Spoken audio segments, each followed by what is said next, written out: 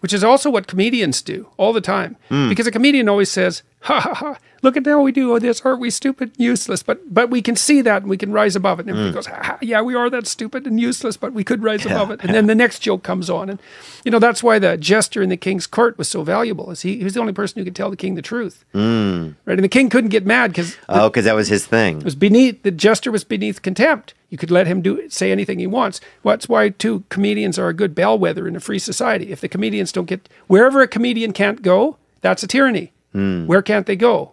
University campuses. Right, university campuses. Right. The comedians say, I won't go there. It's like, oh, why is that? Something's because wrong the king is so tyrannical, he'll kill the jester. It's like, that's a tyrant.